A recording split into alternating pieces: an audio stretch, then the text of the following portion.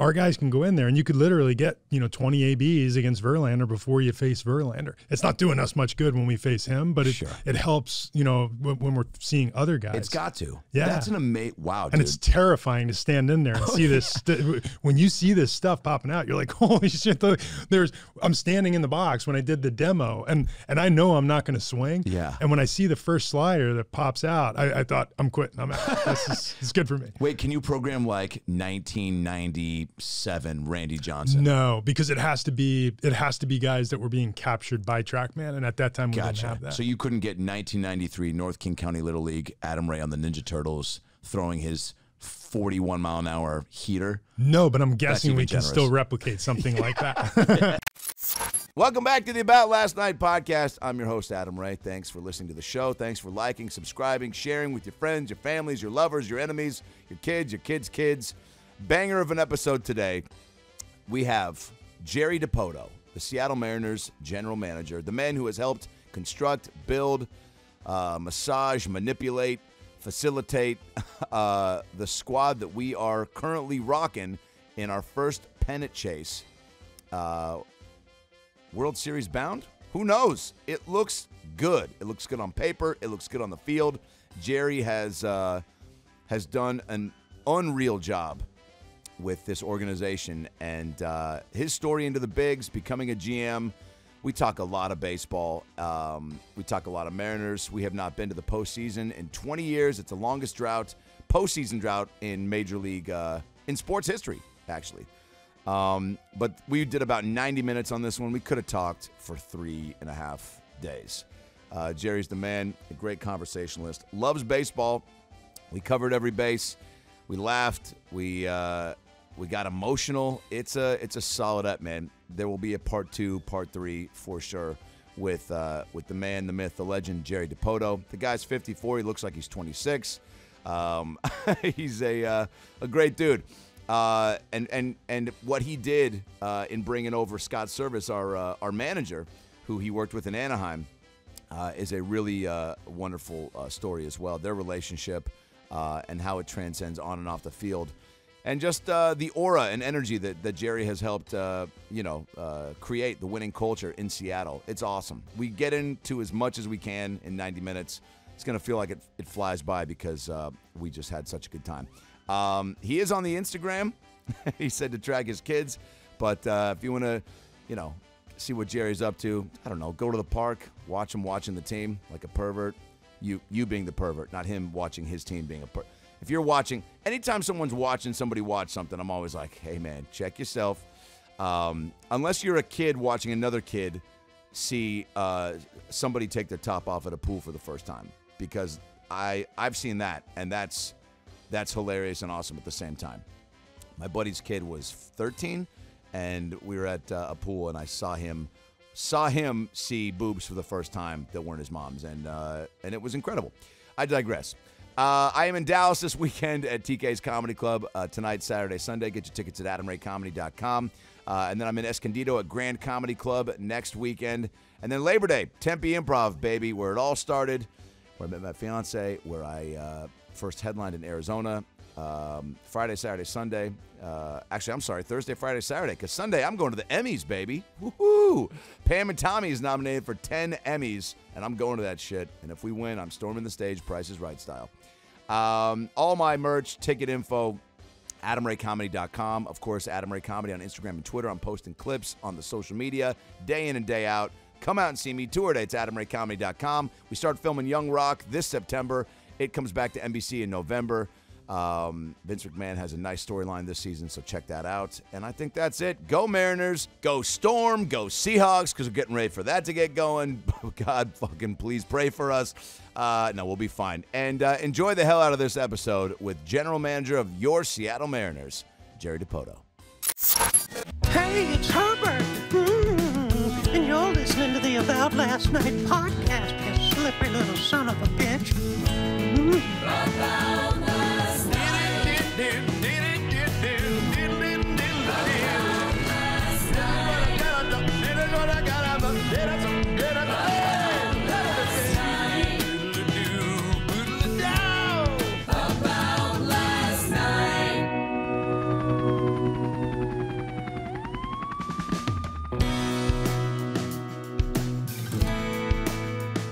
Jerry Dipoto here on the About Last Night podcast. Jerry, this is a fucking thrill. I have no guns, let alone many guns, which would necessitate a gun rack. Oh my God, your subtle, dry delivery threw me off. I'm doing my best, man. I thought that I literally couldn't tell if that was a Wayne's World quote or if you were just trying to be like, I know your viewers probably want to know how many guns I'm actually carrying. And I was like, oh, and then I just tap back into, are you a big movie quote guy? Let's start there. Occasionally. It just happens to be one of my favorite movie quotes. And I don't know why. It just stuck with me through the years. You know, no Cassandra. Yeah. I mean, game on, you know, there's, I mean, that's kind of a lazy quote. I'd say like, you know, little, yellow, different. I mean, when he's doing all the, I don't know, what would maybe be my favorite Wayne's World quote? Ed O'Neill, when they're following him through the diner, do you remember what he says? No. Remember he's like walking in there. He says something when he's about, doing the Jimi Hendrix with the. No, it's Ed O'Neill. Yeah. Remember which one? Yeah. He's walking into the diner, and they're like, Wayne quickly introduced him to him, and he's like, "You ever seen he's something about murdering a man or seeing like blood on a man's hands?" And then Wayne's like, "Okay," and then turns the camera away. Like, oh yeah, a classic movie. I think that movie in general, probably the most, and this is going to sound on brand for me, but the most quoted movie for me is The Natural. Like I'll always quote the Natural. I've seen it a million times. That might be the first baseball movie that made me cry. Yeah. I still cry when I watch it. Yeah, Sandlot gets you misty-eyed in a different way of just like maybe missing being a kid, right? That's right. What else? Major League made me cry. Major League made me cry largely because I lived through the first version of it. My very first Major League experience as a player was playing for the Indians in old Cleveland Municipal Stadium before the renaissance of the Indians. Yeah. It was, so you felt like you were watching your... Yeah, this is my career unfolding. So yeah, you were... I got some notes here. Well, fuck, if I can't find it quick enough, you were drafted May 11th, 1993. That was my first big league game. Yes. Yep. Okay, so you were drafted 1989. 89. Great year. What made 89 a great year? Other than I got drafted. It was a year before the Sonics drafted Gary Payton. I had my 7th birthday, and I remember my friend's dad got drunk at my birthday party and wrote like poop dick on one of the... My mom had this thing where she got cups. It was one of the kid birthday activities. It was like potato sack races and, you know, I think a pin the tail on the donkey or something, which somebody just told me like they don't do that anymore now for whatever, like PC cancer. I'm like, Jesus, now they're taking away like, you know. Anyway, so and then there was writing your name on a cup so you could take it home with you. Like a real poor kid's birthday favor. I do that with my wine glass at a party, you know. Great move. Yeah, okay. Yeah. Little initial. It's a little initial. Yeah. JD. Yeah. And so this the dad wrote poop dick on it, and I thought it was hilarious at 7, which is probably why I'm a comedian. Wouldn't you? Yeah. Why wouldn't you? Yeah. And I remember some parents complained, and a kid was walking around saying it, and then it became like an issue. But I remember seeing it and then hearing the kids say it, and I was like, man, these are both very funny moments in my party. So that was 89. That have lasted with you all these years since. Yeah. Can I drop a funny little quick... We sound good? Jerry on the mic good? Yes, sir. Okay, great. Keep going. We have we have our son's 3rd birthday party. At the time I'm playing for the Rockies in Denver. Yeah. And you know, we've fairly young team. Everybody's got young kids, and Jonah he's our youngest, and he's turning 3. So we have like the big birthday party blowout in the backyard. Yeah. You know, it's scenic Colorado. We're pressed up against the mountains. We've got probably, I don't know, like 50, you know, teammates, wives, their kids, everybody's running around in the backyard. And 3's old enough to be able to, I think, enjoy like. Oh yeah, they're running around like mad men. They're loving it. Yeah, and they're on up to like my daughter's. My oldest daughter is 4 years older, and then my son. So we are, you know, there's kids ranging from 3 to 7 or 8 years old. They're running around like crazy people, and we hired someone dressed as Batman. Yes. To come and entertain the group, you know, with balloons and water gun games, all kinds of. I did it as Superman off Craigslist. We'll put a pin in that story. I got fired. Keep going. I can't wait to hear. So I actually have a teammate, the former teammate, who still brings this party up to this day, because we're sitting around, and like you do, we got our wine, we got our beer going, the kids are having their fun, and Batman shows up. He doesn't fill out the costume. He weighs about $120, and he chooses not to wear any underwear with the Batman costume. Get out. Oh yeah, so we had it was the topic of conversation was our very frail looking and not, let's call it strapped version of Batman running around in the backyard. Oh man, he's like, this is Robin. You're like, dude, no, we just wanted Batman. Oh man, now and they don't give you like. I'm sure you called, right? And then you're like, hey, we sent over Batman. It's like they need to start doing it almost like, a dating app or some sort where you get to like swipe through. Can we see a photo? The different Batman. Let me see what I'm getting. That's right. Pan down, please. Yeah. Can I get Batman who, is covered up? Can I get Batman who fills out the suit? Maybe one that, knows the movie a little bit and isn't out there quoting The Godfather instead. What did he bring to the table? What was his? I'll just take pictures. Roughly nothing, other than the pure entertainment value of choosing not to wear any underwear and not really filling it out. Like just a real roll of the dice character choice. Yeah. He probably was like, I'm Batman. You can call me Darren. You're like, no, dude. We didn't even get the voice. He didn't even. We couldn't go there. Yeah, he just. Is that cake gluten-free? You're like, that's not one of Batman's catchphrases, dude.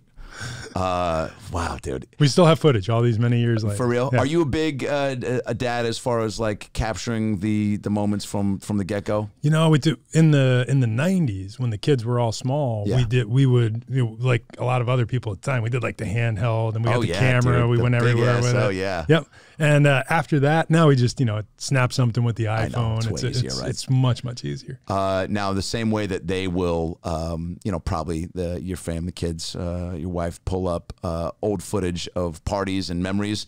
Is there a time or holiday where it's like where you sit down on the couch, got a drink, you're like, let's check out old dad's highlights from '93, the first game. Like, do you ever pull up your old highlights? No, and here's why. So when I was finished, or during the time I was playing, they would, at the end of every year, they would give you a VHS tape of your outings, the things that you did, right? Yeah. And I kept the VHS tapes, and then later in my career, I'm thinking, the hell am I going to do with these VHS tapes? So I had the video guy with the Rockies burn them to a DVD. Great. And then it became, what the hell am I going to do with this DVD? Yeah. And so like the technology kept passing along. So we have these DVDs burned, but now we don't have a DVD player. So it's so they just sit there in a closet. There's a way to transform from there. But yeah, okay. So I saw recently, I think I might have even just like on YouTube typing you in to see what pops up, and there's a great clip of you striking out service on a hanging slider. And it's bro, I love that. You know the exact pitch, how hot it was. That was mostly because the players, through the years, especially in the early years here with the Mariners, would have our team meetings. Our morning meeting, you'll have to come down and see it at some point. Our morning meeting it's Comedy Central for 25 minutes every day before the team leaves the clubhouse. So break that down for me. A morning meeting consists of? So it consists of, a given year we're going to have, let's call it 65-ish players to start spring training camp. Right. The non-roster invites, the guys on the 40-man roster, and then we're going to have our coaching staff, our trainers, and some of our front office personnel. Right. Every morning, the way we kick it off is, Scott will sit in a high, almost like a captain's chair, and we'll go through what's happening on the field that day, where everybody needs to be, and then we'll go through like some highlights at the very start of spring training. Some player is appointed the news guy. Another player is appointed, the weather guy. Right. Another, so each one of these guys has to come up with entertaining ways to share the news or the weather or politics, whatever it is. And they'll spin around the room doing that. And then we'll meet a teammate. So you will just stand up a random teammate in the middle of the meeting, and Scott will interview that player. Yes. And sometimes they're hilarious, sometimes they're emotional. And all the times they bring a team closer together. And, you know, when the player will ask the player, what's your special skill, you know? And sometimes it breaks into the group karaokeing. Sometimes it breaks into him getting on top of a pool table and going through some kind of dance. And there's always something, you know, that you're not expecting. And it turns into like this uproar, and it's the room starts to riot, and everybody is happy and runs out of the room ready to roll, you know? So that's on game days, or that's for every day. Wow. Truly, we do it every day. We're in spring training for almost 2 months, and you have enough time to interview every player, you know, just doing 1 or 2 in a day. And you know, our first year here, that's one of the players put up the video of me striking out Scott and then kind of pimping off the mound. And I said, really pimping off the mound after a hanging slider that he swung through. And he's MFing me all the way back to the dugout thinking, how did he get away with that? Oh, yeah. What a brilliant move to, I mean, and you know better than anyone, and especially like this team that we're watching right now. And when you came to my show at the Paramount and we were talking after, and I was like, let me know if I'm talking too much baseball to you, because when I even first met Rick Riz and we went out and played pool till like 2 in the morning in Issaquah, and we were talking so much baseball, and I was like, hey man, if I'm being like the guy at the bar right now that's like, remember Tino Martinez when he fucking, you know, and I do. Like, yeah, exactly. And he's like, I do. I was there, and he loves it. And you were telling me the same thing. You're like, I love it. It's not just my job, but it's like, it's truly, and especially, you know, I think a little different from Riz, from being a player and now into this position. You can't do it if you don't love it. But I can see why there might be times when you're like, I just want to break from it, right? Just like any person, you want, like, I need nights off from doing stand-up just to be a person and hit the reset button. I don't even know if that's possible in your world as a GM to take, because there is, and even in my world, there's always something to check. If there's a booking for something, an audition I got to do tomorrow last minute. So even in your world, are there times for you to like just step back and take the foot off the pedal? So it's one of the things I've learned in recent years. Yeah. It's first, like, at the idea that this is what I do, not who I am. There's a point where that intersection, you can't avoid it. Yeah. Because we've been doing this for so long, and it truly is. It's a lifestyle. You're doing it every day of the year. There are no Saturdays and Sundays. Every day is Monday. And, you know, I was talking to a former teammate of mine just on Sunday, standing in the box over in Texas, walking around in the pregame, just talking, you know, about things that had happened years ago. And he said, hey, call more often, bro. And I said, this is it. This is my 20 minutes off today. And there's always something, and the off season starts and just blends in with roster building, and the regular season comes around. So a couple of years ago, I kind of really identified that I need some time. So I block out about 2 hours every morning, you know, from like 7 to 9, where that's the time to do me, and nice. You know, just stay kind of grounded a little bit, get my workout in, and do something not baseball, just to stay sane. Is there a guilty pleasure show you put on in the background to like truly zone out, like some Dr. Pimple Popper or some Finding Bigfoot? Or there's none of them that are crazy like guilty pleasure, but we watch it. Like right now we're in on a Better Call Saul, the Breaking Bad, weigh in on that. We're watching Murders in the Building, which is hilarious. Incredible. Martin Short just won some Hollywood Critics Choice Award for it. I mean, it's brilliant. It show is brilliant. And it's seemingly it could go on forever. So, you know, we're into that. And roughly I'll do, you know, if there's nothing going on baseball wise, I'll do something, you know, just so whatever my wife wants to do. You know, Tam, your time, you tell me what you want to do, and she'll pick it. Is there, this might seem like a you know, dumb question, but are you able, I definitely have become more critical just watching movies after having, you know, been fortunate enough to do some, and then just be, the thicker you get into the business, you just have a more critical eye, right? So like, can you separate like sitting at the game? Like when I saw you at spring training and accosted you, and you were like, you know, back away, man, and you know, 6 feet, and I was like, oh, we're through the pandemic. You're like, it's still 6 feet. I can tell that you know, you're on something right now, and you know, there is a enjoyment of the game, I think, that you still have that is really cool, which is, I think, why it's bleeding into the team. You can definitely tell, you know, and like you just said with your morning meetings and trying to have constantly building camaraderie and keeping things light. I heard you say on the radio a few weeks ago about Carlos Santana coming in, and the dances on the field started maybe a day after. You said this veteran guy that not only is bringing his bat and his experience, but that business can be a very baseball can be a very business as usual sport, you said. and tell me if I'm misquoting you, but that Carlos was like, you still got to enjoy when you win.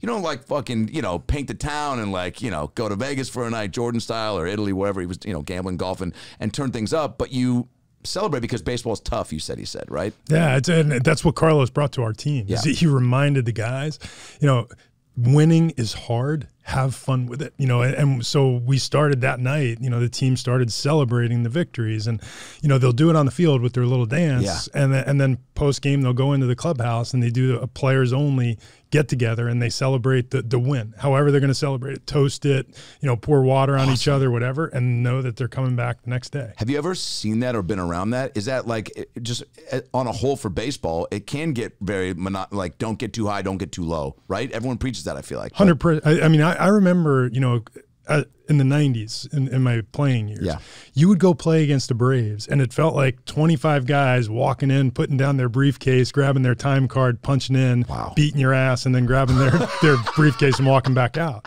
You know, and our team, and this is maybe the thing I enjoy most, they love what they're doing. You can see it. They're young and they're energetic. And every guy that walks through that door, especially this summer, but really it started last year, but especially this summer, the guys that walk in for the first time, they're blown away with how much fun this team has playing. Yeah.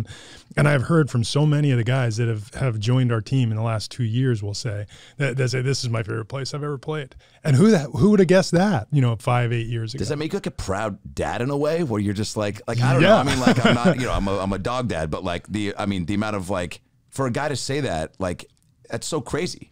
It's to me, amazing. I think that you've created a culture here that, because at the end of the day, and like my stepdad, George, who gave me a handful of questions to ask you. We'll see if we'll get to any of them. But he just told me, again, to thank you for everything. He's never been more into baseball in his entire life. You know, he's pushing 80. He is obsessed with the Mariners. And like, you have to acknowledge at some point, and I'm sure you do, like what the city has become, and baseball is one of those sports where it's like when things do change, especially a squad like, you know, ours that's been so, you know, just desperately waiting for the tide to turn. I mean, it's like I'm in like 9 different text chains for every, and it's now, you know, it's a little aggressive because games every night where we're like texting throughout the game, and I haven't ever had that. You know what I'm saying? Like, and that's pretty special. There's got to be multiple examples like that you're now feeling or hearing, or people stopping you, right? Like, oh yeah. And right now you feel like the city vibing, and the players feel it. Yeah, they do. Yeah. You know, we actually had one of the guys from the Yankees, and I don't want to out him, but one of the guys from the Yankees turned around and said to one of our players, "I've never played in an environment like this." It's the New York Yankees. Wow. And a veteran player, he said, "I've never played in an environment like this. This is unbelievable." He said, hopefully we're back here in October. This was during the last homestand, you're saying. Yeah. You know, the way our fans have shown up when, you know, and I want to say we crossed a bridge last September, and I think built a trust with the fans. And then we got off to a pretty crummy start this year, generally speaking. For the first 6 weeks, we were down.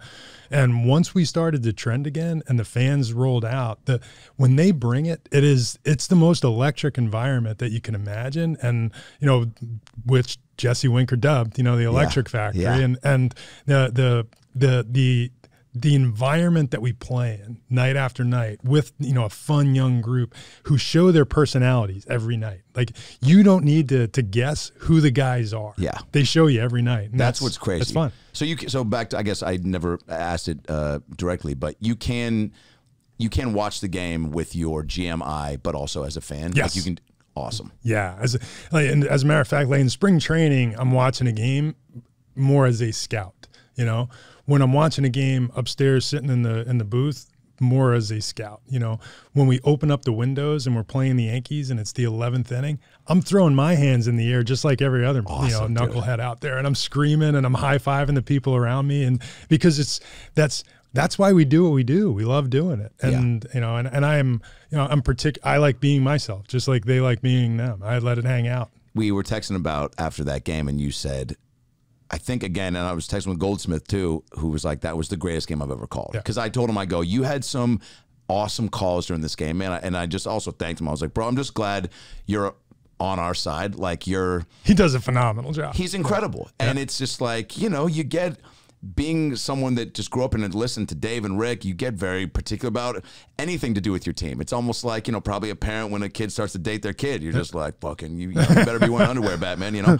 And so, you know, hearing Aaron just kind of grow on you, but also find his own way has been really cool. And he had I think I told him one call in particular on that night where he was just like a guy, I can't remember who it was, might have been Donaldson, and he was like, what a wacky swing, or what a, yeah, it was just such a way, but he's got so much enthusiasm, which is another thing too, that like you talk about the players can't hide it, you know who they are.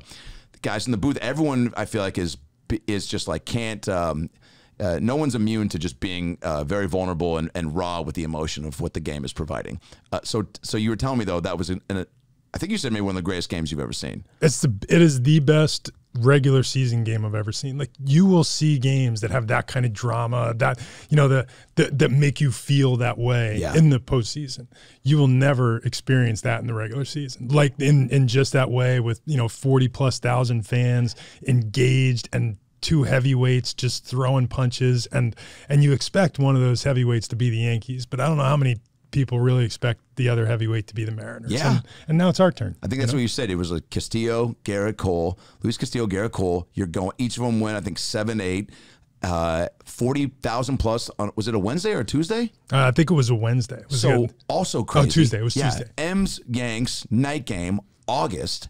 It's like you have all the makings for a like epic match, and it was, that was bonkers. And also you don't get those with the new guy on second extra innings, like we usually don't get him to the 13th. Nobody gets, I mean, it's just getting to that point with scoreless games and the extras is crazy. But the physical stuff that was coming out of guys' hands in that game, we went, there was not a fastball thrown under 95 miles an hour until the 163rd fastball in the game. No way. Yeah, it's just insane how many, like, just blow it up fastballs were being thrown. And it wasn't like they were 98 and straight. Right. I mean, they were moving like snakes and they were being located like crazy. And the first thing you think of, like, my God, it's hard to hit, you know? Oh, yeah. Well, I mean, tell me this real quick.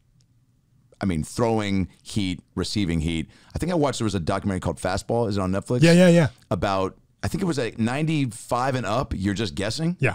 You have almost no time to make your decision. And, you know, I think the big thing. I'm guessing on 62 in the cage at Funtasia. Right? Like, what is 90? Like, we have a pitching machine now that's, and you come down and see it one day, but we have a pitching machine now that it replicates the physical stuff that any pitcher in the league throws because we have the data to do it. So, you know. Wait, what? Oh, yeah, it's amazing. And you can physically or visibly see, like if we program in Justin Verlander, it'll, the machine will start to shift. You know, like the optics of the machine start to shift. The hole where the ball comes out shifts up because Verlander's a taller guy, and then the pitch shapes are all programmed to exactly Verlander's pitch shapes with using the data from TrackMan. So, you know, it's amazing. Our guys can go in there and you could literally get, you know, 20 ABs against Verlander before you face Verlander. It's not doing us much good when we face him, but it helps, you know, when we're seeing other guys. It's got to. Yeah. That's an amazing, wow, dude. And it's terrifying to stand in there and see this.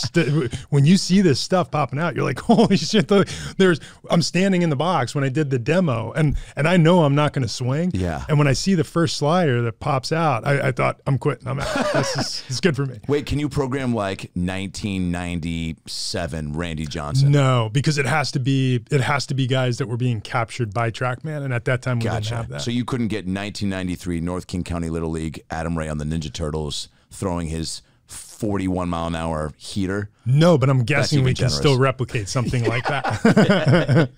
That's crazy. How many things like that are man, necessary for the team's preparation? Are you involved also in that side of things, or is that more a like Scott and his staff as far as like making sure the team is provided with all the like with the Seahawks? You know, it's the way you see all the players looking at the iPads after. I didn't know that they have that in baseball too. Last night's game, which congrats, unbelievable. Yeah, go figure. Right? That was a wild night. Swaggerty lives on. Yeah, dude.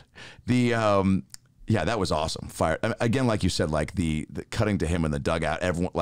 everyone, I feel like, would be hugging each other on every play if they could, but you're just trying to keep some level of like. That's right. Let's Julio will hug everybody every play, but totally. the rest of them, they picked their spots. I saw him Julio in the dugout at an iPad, I think, reviewing a play. So I didn't know that was an option. That's awesome. How much of that stuff do you? Is it your job, or do you like to be involved in to make sure they have everything they need to do their job? Yeah, no, that's kind of my job, is making sure that all of that is available. Like the pitching machine that I just described, it's the company that produced it, they reached out to a handful of what were believed to be maybe the more progressive teams, and we connected with them and became a first mover in using the machine, and it's pretty complicated. It's not just the mechanics of the machine, it's all of the data that goes into programming it. And one of the things we've prided ourselves on is making sure that we're never short on the tech, that we're never short on those little advantages that you might be able to gain. And and years ago, when we first got here, Scott and the staff, they would have to adapt, because the coaches in particular, when they played, nothing like this existed, and it takes an open-minded, I guess, teammate, because you need to engage your analysts, you need to engage your sports scientists and your trainers and your front office people in reaching this, and 25, 30, 40 years ago, that never happened. It was the manager, the coaches, and the players, and that's that. Wow. Now it's I call it the village. Now it's the village. Everybody chips in to make sure that we're doing all the right things. And so it's a very collaborative effort on most. Was this, we spoke right before the trade deadline. Is that as chaotic of a time for you as it feels for the fans, the players? I don't know who actually feels most stress. I mean, players, there's got to be some that always know I'm safe, right? Like, I'm sure nobody was like, maybe Julio might be on the block. Fuck no. We talked about too, and I want to hear your story that you told me at the Paramount about finding Julio. But is there a time in your life that's equivalent to how stressful the trade deadline time is? I think it's a blast. Really? I love it. My first opportunity as a GM was in 2010. We had a big shift in the organization. They let the then general manager go. I was with the Diamondbacks. Yeah, I was the VP of scouting, roughly player personnel. With the Diamondbacks, you were. Yes. Was that real quick? So once you retired, you were like, I want to stay in the game. Yeah. Yeah, and you retired with... Like literally walked across the field and went to work in the front office the next day. So you retired at Diamondback? I retired at Rocky. Rocky, yeah. And then went to work in their front office. Gotcha. But so you just knew. And is that consistent with most players that want to stay in the game with some? No, most of them just walk away. They go play golf for a while, and then they may call back in 2 years or 4 years and, hey, can I get involved in some way? Yeah. And what I always tell players now is don't let the door close. It's find a way to stay tethered, because if you are connected, it's really tough to engage 6-8 years down the road and say, hey, remember me as a player? I want to get back in. Oof. Well, the game's changed a lot. Yeah, look at like Danny Wilson and Blowers, how quickly they stayed, and it's like we're always still like, oh yeah, anytime, because the they're timeline, tethered, and there was a not a huge gap in between them stopping and continuing. And like we said earlier, it's a lifestyle. So Dan Wilson, he is, he can coordinate with our minor league catchers. He goes out and, periodically manages one of our minor league teams for a 3 or 5 day stretch to give somebody a little break. Yeah. He comes to spring training. Now he's doing broadcast. Years ago, when Val retired, he went right in and was minor league manager. Yeah. And then thought, this broadcast gig seems like a thing. So he started doing that. And Griffey's now, what is his role with the? He is the special advisor to the franchise. Gotcha. Right. I guess he works most closely with our ownership group. Okay, cool. He's now a member of our ownership group. That's great. Right? And it really is fun when he comes around. You want to talk about great stories? Really, Junior's got great stories. Well, I would assume so, but I guess I love that you're saying you've heard some of them, because some people, we all know them, just have lived a crazy life, and either they aren't a great recounter of the tales, or they just are like, oh, he's one of the best storytellers I've ever been around. Oh, that's unbelievable. Yeah. Any that come to mind that you have any footnotes on that you're like, I mean, some of the things he has in the past, he takes part in this like almost like a great race. It's something global. They'll get. He was telling me about it in Japan when we were over there to open up the series with Oakland. Yeah. And he said, yeah, in the off seasons, I do this, I do this race where it's it's people from around the world of entertainment. He said, but on up to like, there's a Saudi Arabian prince. Holy shit. And what they have cars that are specially prepared. Like I asked him, what do you drive? He said I had like a supercharged Range Rover. And I said, like, what's supercharged mean? He said, think about like a Range Rover with like a Lamborghini's engine. Oh my God. And they will just be the master of the game sends them a location and they know the start date and they have to be there with their car at that location on that day. And then they have an end point and there's no direct travel route. They just have to get from London to Tokyo in X number of days. And so that it's on. It's like the Cannonball Run. Yeah. And he's like walking me through step by step. Driving through Czechoslovakia and and then we're running through Prague and he's like giving the detailed breakdown. Oh, and then man. dropping some of the people who are involved in this race, and you're like, no way. This sounds insane. This is something. The cast is just insane. Yeah. And but it's such a cool thing. And I know like him, Wolfgang Puck, Elton John, fucking Bieber's friend. All the biggies, yeah, right? All the biggies. Yeah. Wow. Yeah, that's you always hope that guys like that gave you so much like are doing cool stuff, because I see him every now and then, I guess on up in the booth or whatever, and you can get, and he's not on social media, so that's one way to get tricked into being like, I hope Griffey's having a good life. I hope he's out there doing fun shit. I think he's doing it. Yeah, he's taking advantage. Okay, so I love that. So you walked right over. You get with the Rockies. Do you immediately find a bug for? You strike me as someone who's always had a knack for this side of things. Yeah, like, I did it when I was playing. Oh really? Yeah, oddly enough, where as a player, the way they used to do scouting reports, they used to just do these little 3x5 cards, information cards, and that's how they scouted a player. He sucks. He's good. Yeah, fastball X, curveball Y, and over time it evolves. Well, by the late '90s, mid-late '90s, they had like a pamphlet. It was like a 3-page report on a player. Yeah, and the way the Rockies did it in those years is they would pass out the pamphlets for each of the major league players to their major league coaching staff. So they're asking, the National League, they're asking the coaching staff to evaluate the National League. And, our then bullpen coach gave me his packet and he said, you pay more attention to this shit than I do. Can you do it? And I said, yeah, love to. And I literally sat there for part of the summer of that second year I was in Colorado, part of the summer of 1998. I'm having maybe the best year of my career. And I'm sitting in a little room behind the bullpen with pieces of the fence, the extra portions of the fence, sitting back there on a couple of bags of Diamond Dry with a little desk made up of the fence, and I'm writing up scouting reports like 6 or 8 a night on the other guys in the National League.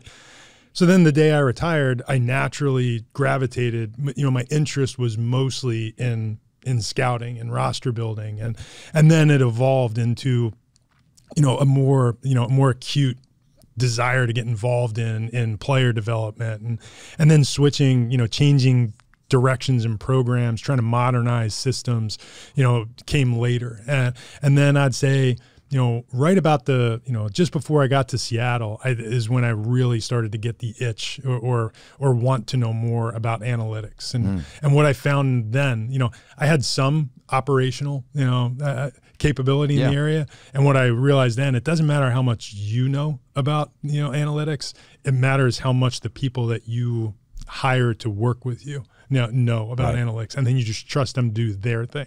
Wow. And when they say yes or no, you ask them why, and then you say, okay. Yeah. Because they're almost always right. It's kind of what was going on with Moneyball, right? Like exactly. Did you, was that kind of, did that happen? Well, no, that was post you were playing. Or while that was after I was playing. I was actually working in the front office when Moneyball came out. So I was working in scouting. Yeah, was that it? I mean, that was a pretty giant splash of a way to do things, right? Definitely, and it was really controversial at the time in baseball circles. Would you guys? So you guys would talk about. I mean, it would Scouts would bitch about it all the time. And you know, for instance, I was actively out scouting at the time. And you know, you'd get around the guys who'd been doing this for decades. And they were really offended, to the point where I think if you just polled the scouting community, 95% of them were anti-Oakland A's at the time. Like, I hope they fall on their face, these clowns. And, you know, and then over time, that just kind of went away as more and more teams started adopting these, you know, these concepts. Yeah, a little bit of it is, I'm sure, insecurity of like, I hope this new way doesn't like, and because you're so set in your way. And like we talked about with the coaches, you know, nobody likes to change. Yeah. How do you feel just in general about the improvements, upgrades, changes in the game? You know what I'm saying? Like even putting somebody at second to start extras, or I know there's a pitch clock now next year, right? Yep. Is that, which I think is needed. Totally. Yeah.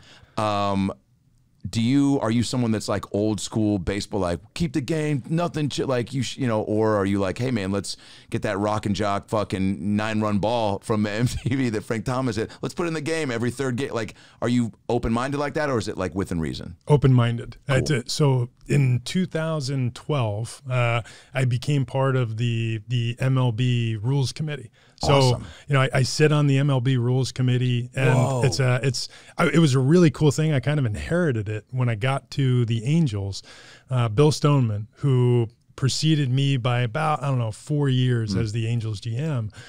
Stoney was still there as a consultant, and for the 4 years in between, you know, my tenure and his, he continued to serve as a member of the Rules Committee, and then he retired, and he passed the torch on to me, and I picked up, and in the years since, now it's been 10 years, and whatever, 11 years, and I feel like I'm always at the ground level of what's coming next, because we're not trying to determine whether it's a good idea to, you know, to paint the chalk, you know, the fair and foul poles being in play or out of play, whatever. You know, we're talking about what's going to make the game more, you know, interesting in the future. How to make that. That was maybe one of the most rewarding things I've done outside of just team building is, you know, as part of that, I spun off and I became a member of the on-field committee, and for about 3 years, you know, now it's you have a group of former players, a group of owners, a group of front office personnel, and an umpire. Is what the group was made up with, and you get together at the winter meetings every year, or at the GM meetings, and you sit down for this 3-hour epic meeting. And it's John Smoltz, and it's Derek Jeter, and it's, you know, it's Tom Werner. It's like you're sitting down with the who's who in baseball. Joe Torre, guys and that you want Jim throwing Leland in their ideas and and how the game should continue, because it should evolve, right? That's right. I mean, entertainment, comedy. I mean, it's like things gotta. It's just, you know, you have to modernize. It's you know, I think what we're doing in baseball right now, and it's happening at a much higher speed. For about 120 years, there was virtually no change. You know, once they got the mound to 60 feet 6 inches and started throwing overhand, there's been subtle change, but it's mostly the same game. Yeah. You know, and then, you know, beginning in the mid 90s when they introduced, you know, that now it was 3 divisions instead of 2. Now it was the implementation of a wild card. Yeah. That's when the pace started to pick up, and that's when fan interest really started to escalate. I really loved when the AL, NL like would play each other. Yeah. That was to me like it was almost like when Steve Urkel guest starred on Full House. You're like, dude, he's not supposed to be there. Yeah. Exactly, but it was exciting, right? It was exciting for the players too. You know, I remember because I was playing when we first, you know, started interleague play. Whoa! Tell me, as a player, when you hear that news, is it like, I mean, you were jacked because I had spent, you know, I was 6 years in the National League. I started in the American League, but then I spent the next 6 years in the National League, and you always play in the same cities. You're thinking I'm never going to get to see Yankee Stadium. Or never again. You know, and then when they announced that, I actually was fortunate enough to play in the very first, you know, game, the first interleague game. No way. And it was you know, just some really cool experiences and things you didn't think of. But when we started introducing those things, fan interest really escalated. Yeah. And to me, the evolution of the game should be driven by the fans' interest. What do the fans want to see? Because in the end, that's the game. You know, it's and you're spot on with that. I mean, hey, I still get fired up for the hat trick. Never gotten it. You know, booze might be a factor. You also can't blink. Have you ever gotten the hat trick or the hydro? I think it's. I never really pay attention to the hydro. I gotta be honest. But the hat trick, the first time I ever saw the hat trick was in the Kingdom.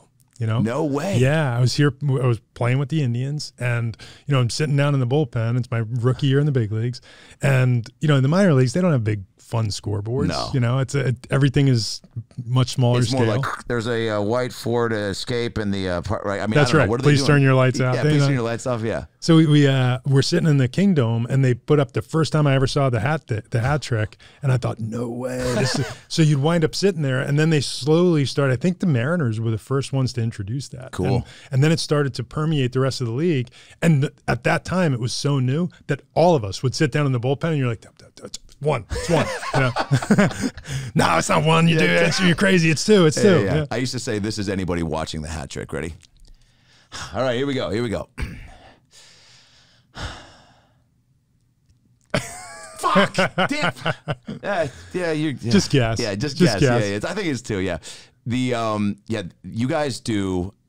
I mean, and I'm sure you know that's not something you're on the day-to-day with. You know, because it's more team focused, but it's gotten to a really fun place. I mean, the game experience at T-Mobile is, and I'm sure you do take pride in that, right? It's like you've helped build the whole reason we're here. So why shouldn't you also want, like, it's like you're hosting a party in a way. I don't know. Do you walk into the stadium and take a sense of pride, and like when you see people having a good time, you're like, fuck, all right, I'm somewhat responsible for this. When I worked at Universal Studios and played Wolverine, ladies, and I would, you know, when people would have a good time coming all over for a vacay, I'm like, man, I have a chance to be a part of their whole like vacation, and for better or for worse, you know?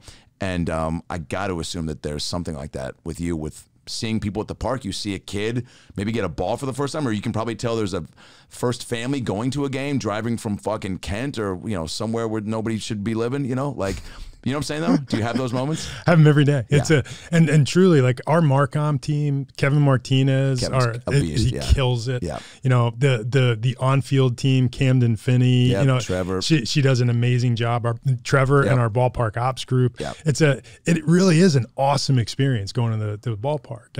And one of the things, and the guys, they used to bust my balls about this a lot in the early years in spring training. You know, I wouldn't say much at the first meeting of the year. It's introduce the staff, make sure everybody knows who, you know, the resources you have. This is our training staff. These are the guys in the front office. This is, you know, these are the analysts. Here are the people that are here to support you, to the players. Right. You know, and the only thing I would say to them is that I had two things that I really would drill home. So we got 63 players in the room. We're going to need everybody to chip in if we get where we want to go, because it's not going to be 25, now 26 guys. You need everybody to chip in. Wow. And just make sure that the theme is we're all in this together. And then the other one is, guys, somebody's going to be at the ballpark today who's never been to a ball game before. Some kid is going to be out there who's never seen a baseball game before. You know, when they're asking you for autographs, when they're asking you for the photo, the selfie, find a way to say yes. Just do it. And that's kind of the message. And then for the first couple of years here, one of Nasu Cabrera, who throws batting practice for us. Yeah. And, Nasu still, every day when he sees me, he says, yes, yes. You know, the guys would probably, hey, you know, just find a way, guys. Yeah, there's so many. I mean, I've been going to M's games. I used to take the bus down in 7th grade to the Kingdom with my buddies. We'd meet at the Albertsons in Lake Forest Park I was working at. We'd meet in the parking lot. We'd take the bus down, a straight shot from LFB to the Kingdom, get off a couple blocks away, take it back at like 11, get back at like 11:30, and then one parent would pick us up. We'd get, you know, poster board, whatever, make a sign, get up in the nosebleeds. We'd always get on Diamond Vision. Maybe every fifth game they'd cut to us. Rob Ducey was on our team at one point. We made a sign that said "Getting Ducey with it." Got on, went nuts, made our whole year. And I remember, you know, following Wade Boggs. I walked out, waited for an autograph. He grabbed my ball and just goes, just keep walking, follow me. And I followed him onto the bus. I walk on the bus. People were cracking beers. He sits down and he goes, what was your name again? And he goes, shit, I already signed it. And he just handed it to me. And I was like, thanks, Mr. Boggs. And now I'm walking off the bus by Mo Vaughn, all these guys. And like, And they're all just looking at me like, who's this little fat Jewish kid? And I get off the bus, and I was like, that was incredible. I remember like getting a little older, going to the games, like, you know, a foul ball, an adult would catch a foul ball, and we'd always scream, give it to a kid, give it to a kid. And we'd get people around us to bully this guy that would, you know, give it to a kid. And most people were good about it. I'm big on that, you know. I mean, going to spring training in '95, and when my dad was living there, I was obsessed with autographs. And you're right, it's like, it makes a huge... I mean, I was huge difference. You know, guys that you're just like, I never thought I'd even be 2 inches from their face, and are making time to do that. And it almost like, you know, it's almost like a one-up in Mario Brothers. You're like, I got another year of baseball investment because of this moment, right? Yep.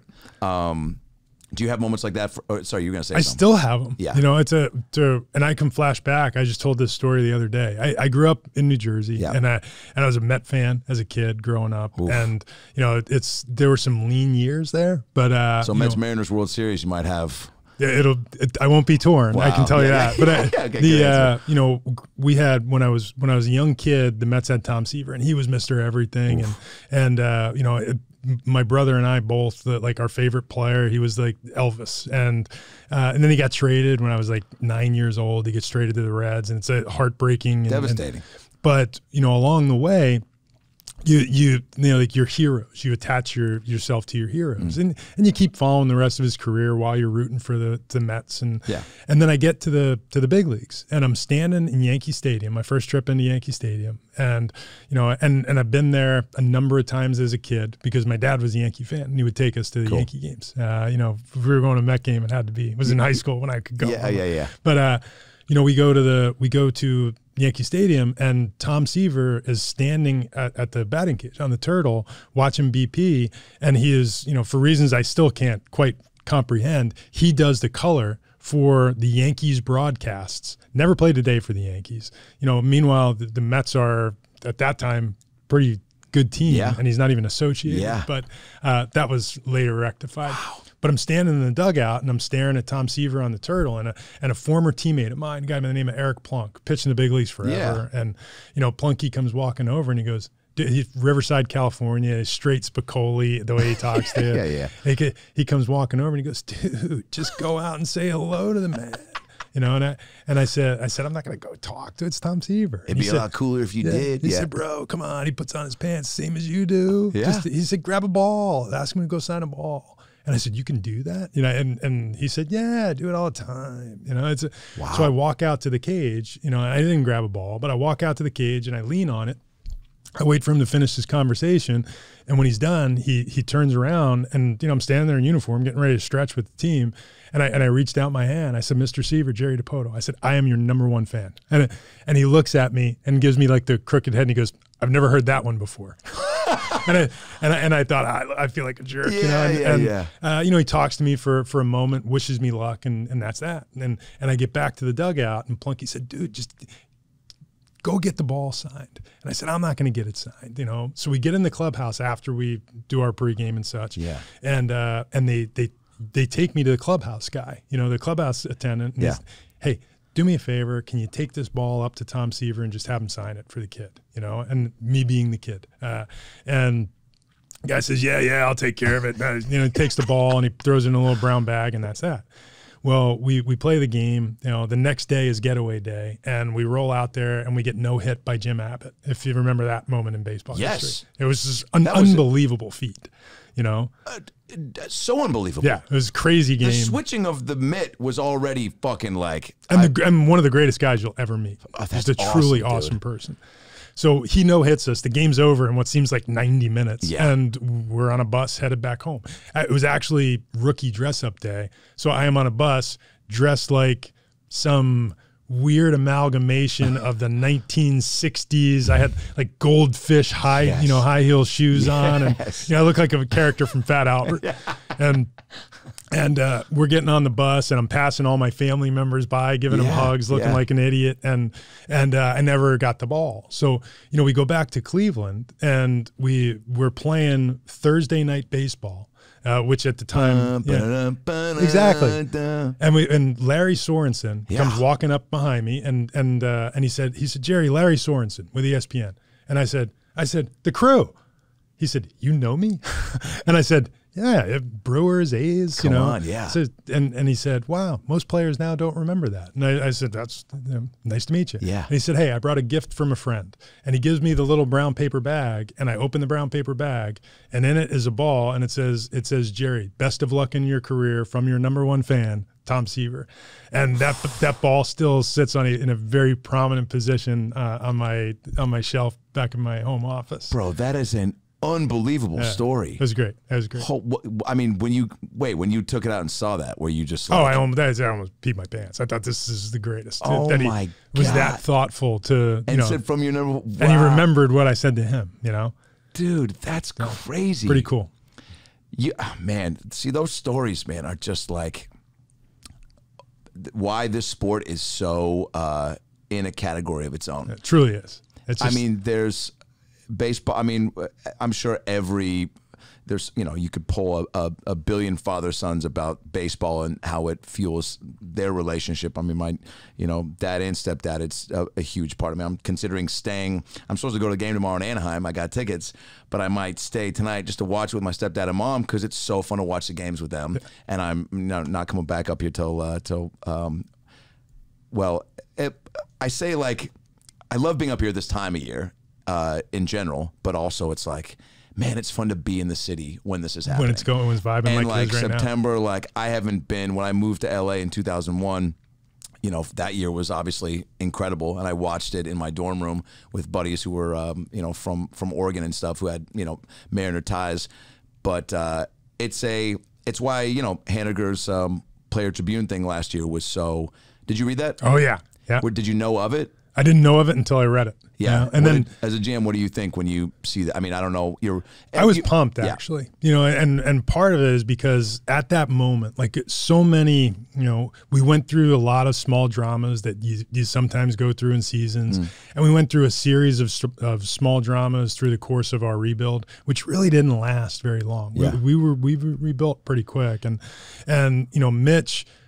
Mitch and Marco are really the only two players that have kind of spanned all of this. They were here when we were kind of good, but not good enough. Then they were here through the rebuild when it got lean for about a year and a half.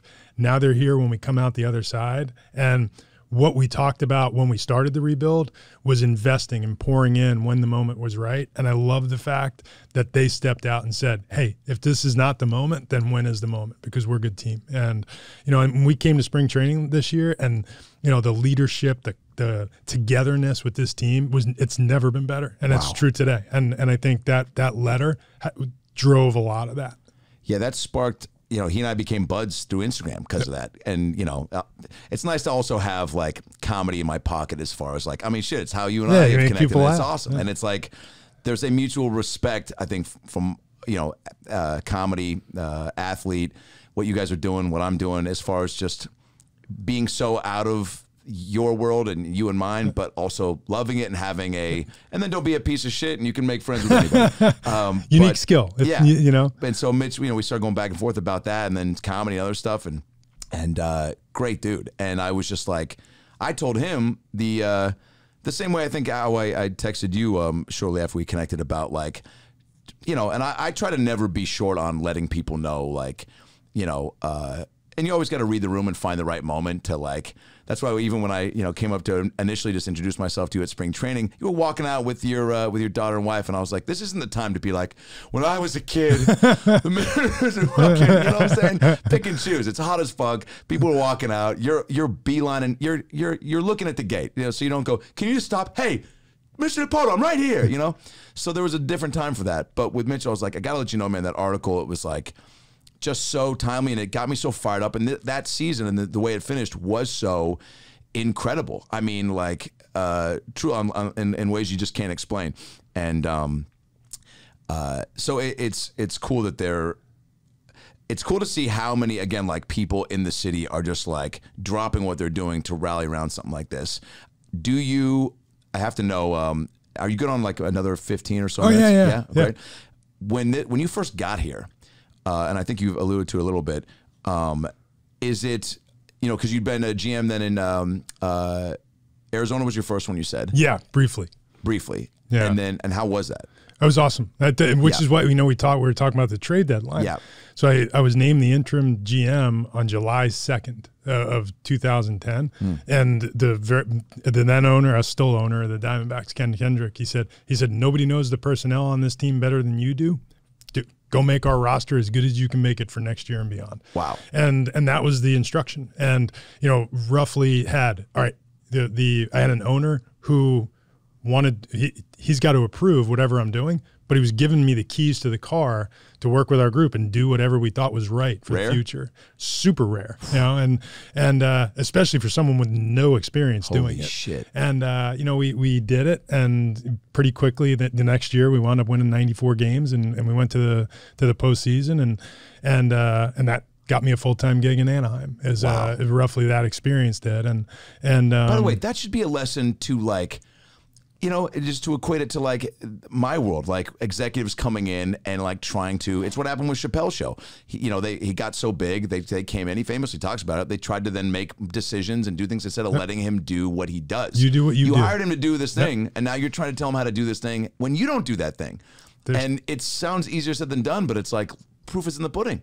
And then you made the most of it, and you probably, because you had that freedom, I don't know if you were like, I'm going to take more chances, or did you second guess yourself? And I tried to do the right thing, and which is kind of an ongoing theme. It's actually the only rule that we've ever had is, hey, do the right thing. It's be on time and do the right thing. And with the right thing, I guess, as defined by what? You'll know when you're doing it right or when you're doing it wrong. Right. And inherently, even people who are predisposed to doing the wrong thing, they know which is the right. Totally. And that's what we talk, which we preach it to our minor leaguers. We preach it to the major league club. When the kid asks for the autograph, just do the right thing. When the runner's on first base and nobody's out, do the right thing. Get them over. And if you're running to home and they're holding you up and you you think you can run through it, like, just do the right thing. Yeah, and better be right. Yeah. But I think that's the thought process, and we broke down. We got some future prospect value. We got some some now major league help, and then we were able to create enough payroll flexibility to immediately address the holes on the 2011 team. Yeah. And the team took off and did very well, and then took those same concepts and brought them with me to Anaheim, where we had a star-studded roster. Yeah, you were telling me. So you said you helped find Trout? Oh, I didn't help find it. No, he was when I got there. Mike was already in the organization. Gotcha. So he was drafted in 2009. I got there in November of 2011. But my first year was Mike's rookie of the year. He was later multiple time MVP. Yeah. Greatest player I've ever seen. I was just going to say. He is and just as good a person, I would say. It's awesome. A tremendous guy, always had the time for everybody. Awesome. And, he's the guy that signs the autograph for the kid, and I watched this happen in Baltimore, and the kid just breaks down, starts crying, and turns around, throwing his hands up like he just, Rudy just, yeah, dude. And his dad's picking him up and hugging him, and the moment that kid and his father had, and that he'll never forget in his entire life, because Trout just walked over and said, I'm going to do the right thing. That's awesome. It's never lost on me when those things happen. Do you get extra excited when you're coming into an organization that has a player like that? Just for selfish reasons of like, wow, I get to like watch it every day. Like this is just, a rare thing, but does it help or hurt as far as trying to build on top of that? Like, cause I guess what I'm asking is, you get there, what's the first thing you look at? Like, what we have in our farm system is like trade assets. or what our holes are for the team, right? Is that the first? So the first thing you look at is how good is your major league club? And at that time, Trout wasn't, he wasn't prominent yet. We knew he was a great prospect, but sometimes great prospects don't turn into great big league players. Sure. And, and you have to have, I'll say it to our guys all the time. If you've got 1, you need 5. If you got 5, you need 10, because they don't all turn out to be what you think or hope they'll be. Yeah. You look at the major league club, and you got to know that what is the balance between the expectation, the age of the team, the quality of the players, and the payroll. Those are the big 4, and you have to know what the owners are willing to spend, where the holes are on the club, how old are your core players, because at the players universally, and this goes back to like Ty Cobb and Honus Wagner, players are having the best years of their careers in their, let's call it from age 26 to 32. Sure. Those are that is the prime of a career, really. And, if your core players are on the back end of that, you're going to have a tough time building something sustainable. You need to have a fair representation of younger players who are contributing to your core. Yeah. And when I got to Anaheim, there were a lot of players that were already in that zone and a little later. And then all of a sudden Mike showed up, and he was 20 years old, and he was the best player in the league the day he stepped on the field. And, and he made it a hell of a lot easier to build a roster because, he is so high impact, and the relative hit to your payroll is so small that it allowed us to do other things. And, and the 4 years I was there, we actually did relatively well. We had a 98 win season. Yeah. We went to the postseason, won the West once. We got knocked out by a smoking hot Kansas City team. Oh but yeah, that was just timing. It was most of it was fun, and and I got for 4 years I got to watch the best player you'll ever see. So when the opportunity comes to come to Seattle, how is that even? How does that transpire? Is it you kind of know towards the end of the season that your time's going to be up there, and then you have to? Do they give you a heads up, and then other people, or do they tell baseball so that baseball's already calling you first? No, that's when I resigned. I resigned. Gotcha. Exactly to the date in which I got my first opportunity in Arizona. It was July 2nd. Crazy. And I resigned and just walked out. And I went to work for the Red Sox as a consultant. I had worked with the Red Sox during our World Series year in 2004. Went to work there. I was there in 2003 when we, the Aaron Boone, Tim Wakefield game, and just watching another there's 12 documentaries on that whole series. Yeah, it was amazing. The whole experience was amazing. And wow. I got to be there at the very start of Theo Epstein's journey as a GM and learn a lot. I was just gonna say. Yeah, I worked for him for his first 2 years. Holy shit! Of course. Yeah, he was great. He's a. I mean, I would put you guys both in this He taught me a ton. Awesome. He taught me a ton. And our group at that time, Theo Epstein and Josh Burns and Jed Hoyer and Ben Cherington, and it was a host of guys that were going to go on, either were or were going to go on to become, future general managers. And and we were all working in the same place at the same time and bouncing ideas off each other. And everybody was so young. At the time, I think I was 33, 34 years old, and I was the veteran of the group in terms of birth certificate. Wow. The rest of them were all 28, 30. And we had a blast.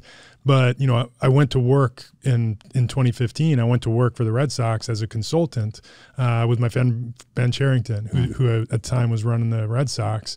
And I went over there, and I just I need to decompress a little bit. But I love baseball and I want to be involved. I don't know where I'm going next. And then the Mariners job opened up that September, and I got a call from the Mariners asking about my interest in it, and I came up and I interviewed, and a couple of weeks later I was the GM here. Wow.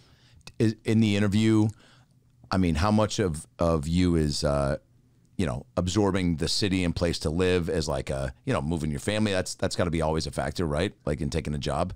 But so this is going to be weird, right? Yeah. So in 2008, this is before I ever had an opportunity as a GM, and typically once you've climbed those, up the ladder, so to speak, my first inquiry as a potential candidate to be a general manager was from the Mariners in 2008. Oh shit. And it was the year that they hired Jack, and I was one of the finalists for that job.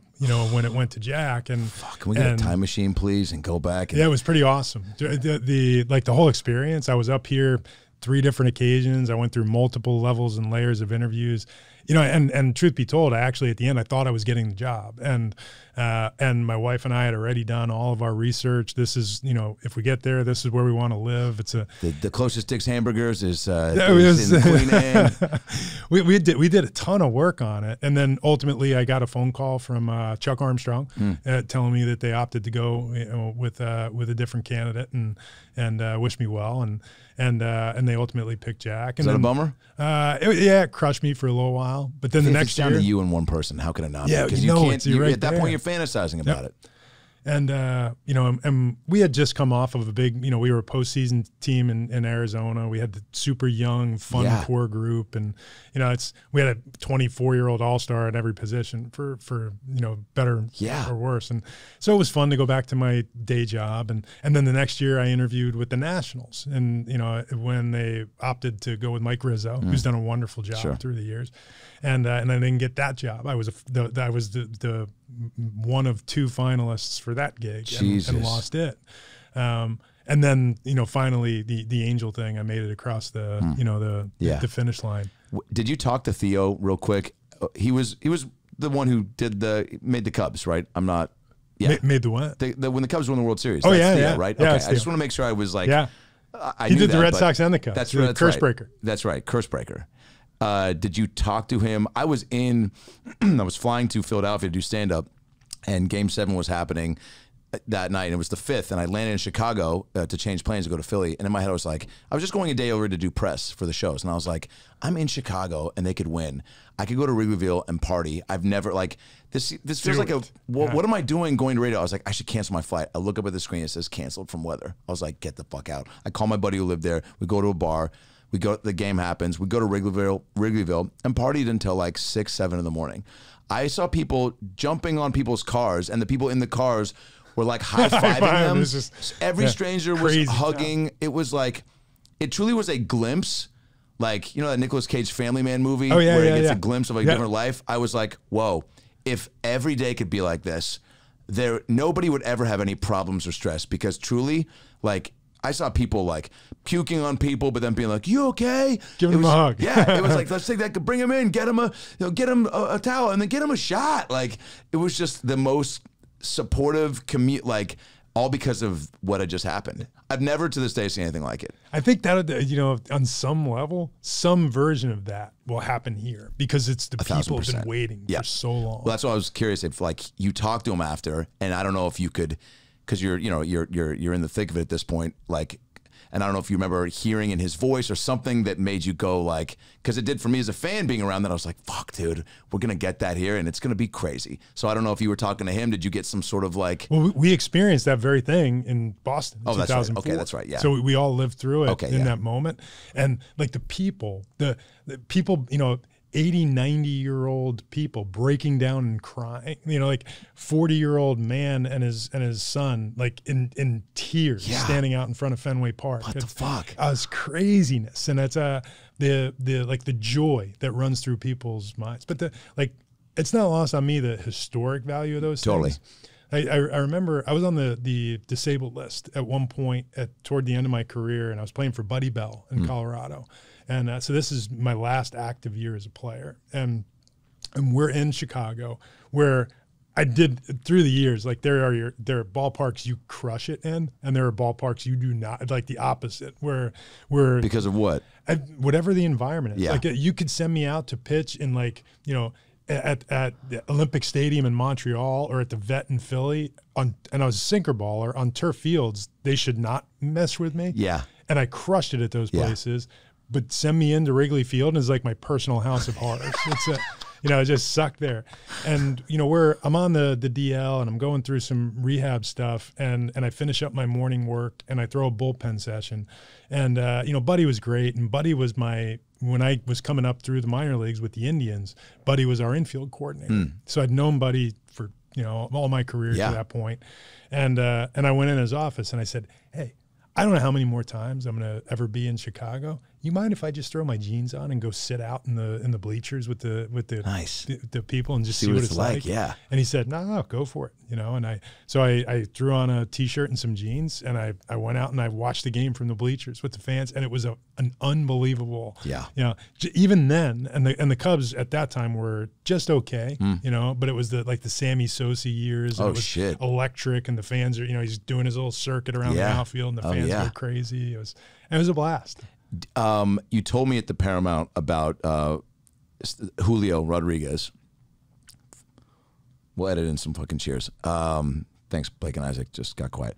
Julio, there we go. I mean, you told me at the Paramount about he was the first player you signed when you got here, right? He was our first. So the first international class that we had an opportunity with was the 2016 class. Okay. And Julio was our headliner in that group. Tim Kisner was our then director of international, and you know, Julio was well regarded, but not. He wasn't considered the top guy in his class. I think that narrative has changed in the years since. Before we get on finding him, discovering him, seeing all that, when you've so just once you get the M's job, is there do you have a clear cut, like, I know what the plan of attack is, now we just got to execute it? Because it feels like that's kind of what's happened. In hearing you talk right out of the gate on shows and podcasts, I was just like, oh, this guy fucking has like a true game plan, and it seems like it's all come to fruition more or less, and the moves that have been made, and at least, and you know, there's always people that go, oh, that we shouldn't do that, or we should do that, and people. I'm one of those people. Totally. Is what I guess just I'm asking, when you first got here and you sat down and I don't know if it's in T-Mobile Park, and you're looking out and you're like, to get, you know what you want. What is the? Is it like a big blueprint, or is it like, all right, let's just start knocking down, like doing what I did in Anaheim and Arizona, but with this. Obviously, every place, different circumstances, more prospects, maybe more. You have more of one thing and less of another. Like, was it clear cut, or was it overwhelming? So, you know, then, and it was at T-Mobile. I sat with our ownership group when I went through the final stages of the interview, and you lay out, here's my plan, and you're looking at the roster. And at that time, our roster, we had. You know, Felix was coming off of what wound up being like the last great Felix year. Yeah. And, you know, he had Cano coming off of, in the midst of big years when he first got to Seattle. Oh, yeah. Nelly Cruz was I think this was year 2 of what wound up being maybe the best free agent contract the Mariners ever signed. 1,000%. And Kyle Seager was maybe 2 years into what I would call, you know, going from a nice big league player to an impact major league player. And, you know, that core 4 made up the bulk of the roster and the payroll. Yeah. And you know, so I laid out a plan for them. All right, here's how this team with one of our owners still jokes with me to this day. I said, this team with a few turns of the screw can be really competitive. And I said, we'll build it up. I said, I think we have a 2-3 year window to compete highly with this team. But with what I talked about earlier, based on all those guys were already in their young to mid-30s. So you know it's going to start timing out. And we didn't really have much in the way of a minor league system at the time. So, you know, here's what we're going to do. And over these next 2 or 3 years, that's our window to try to win this. And, you know, and while we're doing that, we'll just start working under the hood in the draft and international, building up the lower levels. And we did both of those things. You know, we in 2 of those 3 years, we narrowly missed the postseason. Yeah, dude. And which you probably didn't realize your goal because you missed it. But, you know, at the end of the 3rd year, I went back in, and we were just coming out. You may remember, you know, at the end of 2018, we were coming off of an 89-win year where, you know, it's one of the 6 or 8 highest win totals in the history of the organization. And you know, we've had 2 winning seasons in 3, and even in 2017, the midseason, we were okay. You know, it was we were beat up and banged up, but we stayed in it until the end. Yeah.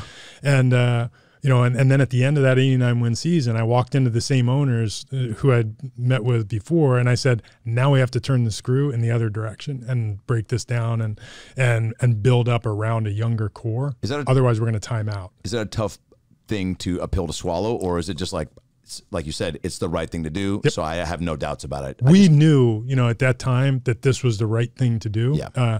Now it's another thing entirely when you're trying to tell an ownership and a fan base, you know, hey, I know we just won 89 games, and I know it looks like we have stars on the field, but this isn't going to work out. We need to just a redo. Yeah. And to the credit of our owners, you know, at a couple of days of contemplation, they were with us. They pushed in, and the way we expressed doing it was that if we do this the right way, again, it was targeting a certain age group of players. If we do this the right way, we could flip this in 2 or 3 years, and we don't have to go through the like painful long rebuild where you're picking near the top of the draft. And and lo and behold, by September of 2020, since September of 2020, we got like the 4th best record in the American League, which is crazy to think about because we were a rebuilding team. And that's how quickly these guys came to the big leagues and started to make an impact, and just magic started happening. It's also crazy to me that in hearing you talk since this rebuild started, giving kind of an expiration date, like saying, I think it was around this time, or 2023 even, were those your... We actually, when this started, so it started, 2018, we said our goal is to be back in contention to go to the postseason in 2021. And, along the way, we didn't expect, a global pandemic to shorten us up a little bit. But, you can comfortably say we did contend in 21.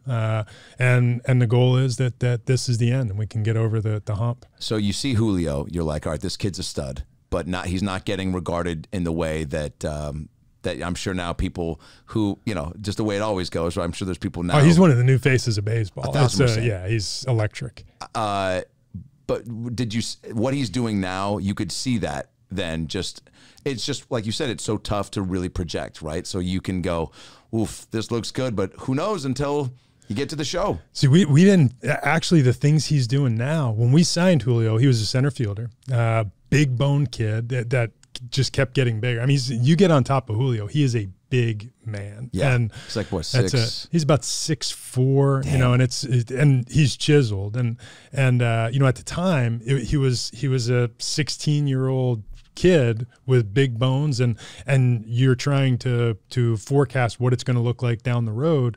And our general take was it's going to be a right-hand power bat, probably more power than hit, and he's going to wind up playing on a corner where he's got the tools to be a really good corner player. And then we were going into this season, Julio's coming to his 2nd major league camp. He's played some center field, more corner outfield than anything else in recent years. And but Julio's smart, and he's looking at our roster, and he knows that the pathway to everyday play is in center field. And he said to me, "Do you think I can play center field?" And this was in the off season. Yeah. And he said, "Do you think I can play center field?" I said, it'll be fun to watch you go out and do it, right? So he goes home, and he gets, to his credit, he gets with his trainers. He has his own training group and that work with him through his representatives. And he's had the same group since he was 15 years old. So he's got his hitting coach, he's got his trainer, and he goes and transforms his body. He went out and worked with a sprint coach, and he turned himself in when the offseason began. On a grading scale, you would have had Julio as a 50 runner, like an average to 55 runner. This year he's one of the 6 fastest runners in the big leagues. He went from a 50-55 to like an 80, and on an 80 scale at 6'4". You just don't think of guys that big to be that fast. No, and then he went and made himself a center fielder, where now it's like he's a legitimate Gold Glove quality center fielder. Oh yeah, he still throws like a right fielder, and like all of the elements that he brings to the table, the base stealing, the impact his speed has imparted on the game. We could have never imagined that. And in spring training, I think I shared this story with you. I'm sitting down with him, and he said, he said, "You know what I thrive on, Jerry? I thrive when people tell me I can't do something. That's when I thrive. Do you think I can play center field?" And he asked me the same question he asked me a couple of months before. And I said, unfortunately for you, I do think that you can play center field. I said, but you know what I don't think you can do? I don't think you can do 30-30 or the Triple Crown, And he looks at me, and he grabs his bat, and he looks up at the bat, and he goes, "It's on." And he got up and went out and started taking BP, and lo and behold, he's on pace to do 30-30 now. Holy shit, like dude. That, 21. Wow, dude. Wow, man, that's crazy. The joy is something everybody talks about too. Like I think it is once in a generation to see a guy, like you said, that, has turned into a Gold Glove center fielder with a right field arm that, that is as fast as he is, being as big as he is. So to have all that is great, and that would be enough. But to be an impact player, like you said, I'm sure, you feel it when he's not there. that there is something missing, and that's just not on the page. As far as like, it's like when any great comedic actor, you're like, yeah, he's got his lines, but like what Jim Carrey did in Liar Liar, it's not on the page. He brought something else. Julio, I feel like, has that in baseball, where it's like he's doing things that you just aren't, I don't want to say expected, right, but just they transcend. Yeah, you know. And when more eyeballs, more.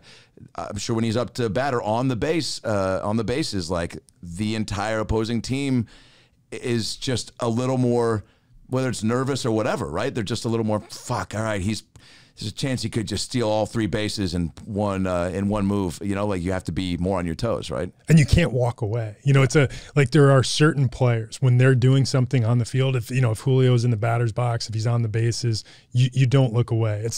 I could say the same thing about Junior when he was playing.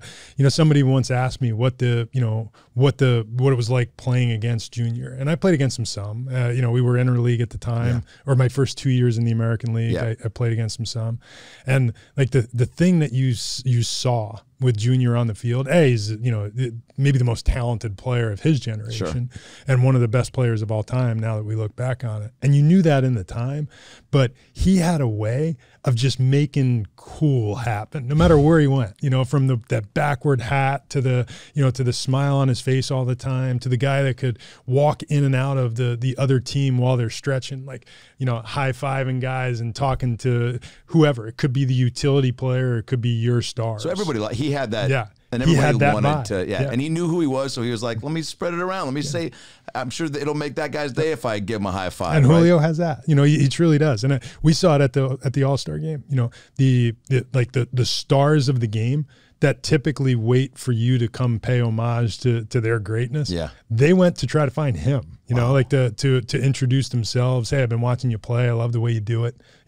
That's just the engagement. And I think it's really reflective of how much joy he shows when he plays. And it's super genuine. I'll share this too, because I think it's awesome. Yeah. And, we were talking through, we're having a meeting during the course of the season. We're talking about, loving what you do and just get in, dig in, have some passion to play. And, some of the veteran players shared thoughts, Scott, some of the staff members shared thoughts. And Julio's, he's a baby. He's, 21. Yeah. At this time, he's got, a month and a half of major league experience, and he's just now starting to, to catch his groove and get some traction on the field. This soon, yeah. And somebody asked him, Julio, what are you thinking? And usually the player in that scenario will just shrivel up and cower in a corner. And he stood up and he said, you know what? I get to do what I love to do every day. I really am living the dream, man. Just come and have fun and play, And he just grabs his glove, and that's it. And he is genuine when he says that. He truly does just love it. That's not like a great fun answer for the moment. It's like it's that simple to him. So he's like, it's fucking fun. Yeah, dude. I mean, even the last night's game, I'm sure you're watching, right? When he and Mitch, collided for that. When you're watching that, is it just like, damn it, or is it like, oh no, my heart's stopping, thinking, oh my God, it's our 2 best players colliding. Bro, yeah, 1,000%. I even saw like when Mitch came down, they cut away. I saw him like do a little turn, and then they cut, just the way they cut back to the infield, and I was like, oh sweet God, because they did kind of please come out of this totally. But then what was great, and I'm sure you saw this too, they were back in the dugout, conferring about what happened, and it was they both were laughing, and not like, that was like, it didn't make you mad, like, you gotta be serious, it was a home run, you guys, but you could see they hash it out, even like, and it was very serious, and then they smiled and whatever, and it was like, and that just again, played into me thinking of what you said about Carlos Santana and saying that this has got to be fun. So it's like, but I'm sure that moment even is why the team is so gelled and having success, where it's like, okay, cool, fucking, that was not ideal. What happened? Cool, fucking, let's say what you need to say, and then let's go have fun. Get back to it. That's right. Baseball really, and you can probably speak to this, as good as anyone, I feel like has probably got, and sports in general in life, right, are so just synonymous, but like and again, I think it was you talking the other day about Eugenio Suarez saying something about like how he just literally like has the ability that baseball players have, and I think you maybe said about how good his ability to just move on from something, good or bad. And I feel like, man, I would love some more of that in my life. And I think everyone, but baseball, totally. But you, I'm sure, also possess it. And like it, how essential is that to a player? I think it's huge. Julio has that trait, you know. So, and I will say, you know, every great closer has that trait. You know, they're able just to move past it and go on to the next thing. And, you know, there's a great quote, and I'm going to botch who actually said it ages ago, but the quote is, you know, no man will ever step in the same river twice, because the man's not the same and the river's not the same. Yeah. That's the baseball season. You will never ever step in the same river again. It's the ebbs and flows, the pitch types, who you're facing, the scenario on the field, you know, whether you're going good or you're going bad, it changes every day. And, you know, you'll never, no matter how long you play, you're never going to experience the same season or even the same day. It's something new every day. And the players who are able to understand that yesterday happened and just move on and just go have fun doing it without putting undue stress on yourself or wearing the failures. Yeah. You fail a lot in baseball. I mean, it's truly, you know, 3 for 10 and you're good. There's no way, no one has actually ever thrown a perfect game, because that would be, you know, 27 pitches and, you know, get them all out. There is no perfection. It is, you're going to make mistakes, you're going to make errors, and you need to know when to, or how to move past it and not tether yourself to your past failures. And Gino, I think, is a great example of that. I connect with that man in the river. It's never the same. Like, when I get a little stony baloney and go to 7-Eleven at 2 a.m., I'm getting a different flavor Slurpee every time I go. Every time. Sometimes it's banana and cherry. It's never the same. And you need that variety. All right, we got to wrap this up. This has been unbelievable, by the way. I really appreciate you taking time. It was good. Yeah. I had a blast. I don't know how many of these like that where there's, you know, I try to, you know, keep it as light as possible. But I mean, you talk baseball so much, but it's really... Again, I just start crying. It's really great to know that we have somebody at the helm that like gives a shit as much as you do and really loves it. And it's like truly trickled down to every. I mean, I was talking about this on stage this weekend about like you even see it in the concession guys the way they put a little extra on throwing a bag of peanuts, and you see some kid with a mouthful of braces just fucking take one off the cheeks, and he's, you know, got some dripping blood, but it's like everyone's a little more fired up, and it's like.